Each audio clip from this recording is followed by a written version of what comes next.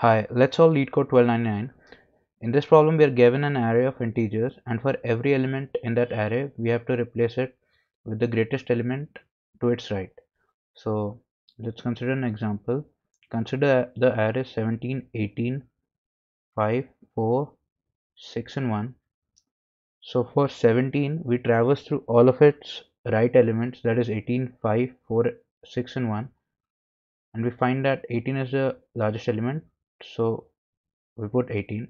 And then similarly for 18 we traverse through all of its right elements and we get that 6 is the largest element, so we put 6 here.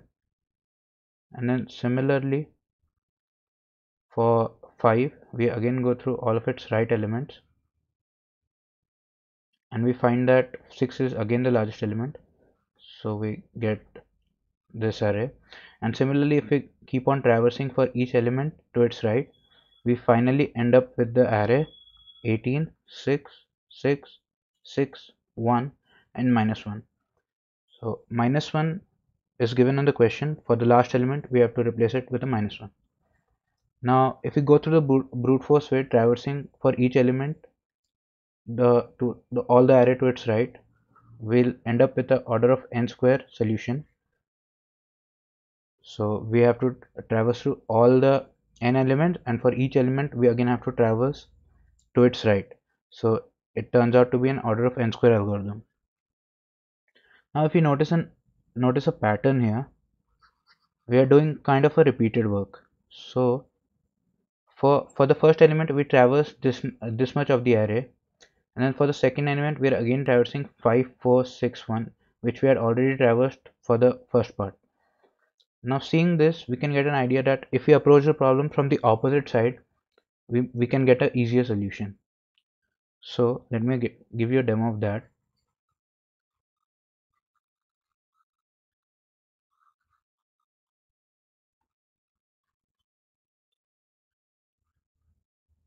So let me take the same example: 17, 18, 5, 4, 6, and 1. So as given in the question, we replace the last element with -1.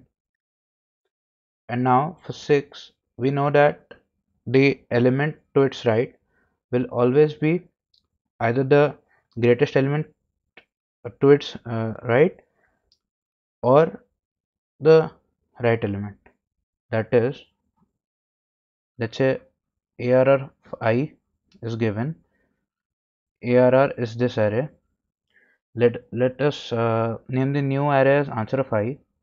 So answer of I will always be answer of I plus 1 or ARR of I plus 1. It will be the maximum of these. How? So let's see. For 6 we know that there's only one element to its right, so it will be 1, right? Now for 4 we know that all the elements to the right of 6, the greatest element is 1, so we only need to check between these two and we find that 6 is the greater one, so we put 6. And similarly when we come to 5, we know that for all elements to the right of 4, the greatest is 6. So to find the greatest to the right of 5, we can say that it will be the greater among 4 and 6, and so this turns out to be 6. Similarly when we come to 18, we know that to the right of 5, the greatest element is 6.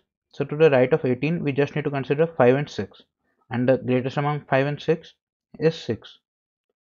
And similarly when we come to 17, we know that the greatest element to the right of 18 is 6. So the greatest element to the right of 17 will be the max of 18 or 6, which in this case turns out to be 18. And for this approach to work, we just have to traverse the array once, and so this turns out to be an order of n algorithm. Regarding space, since we are returning a new array,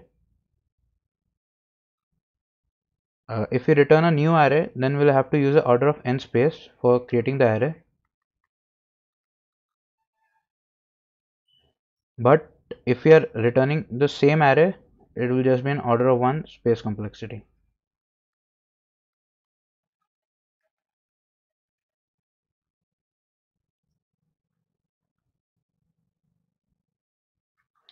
So it will be order of n if a new array is used, and it will be an order of 1 if we are returning the same array. Now let's get to the coding part. So we'll take an integer n and we'll store the size of the array. We also have to take an answer array of size n. Now we'll be traversing the array from the rightmost side.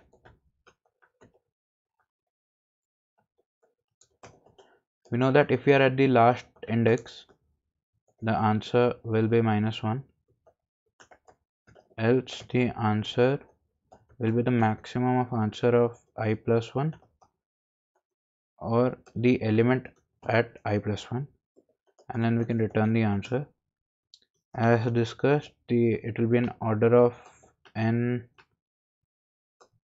in time complexity.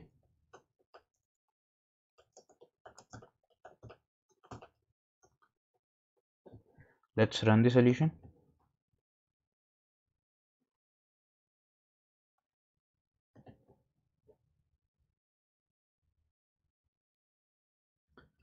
So it is working fine. If you're new to the channel, please subscribe, and if you like the video, please like it. Thank you so much for watching.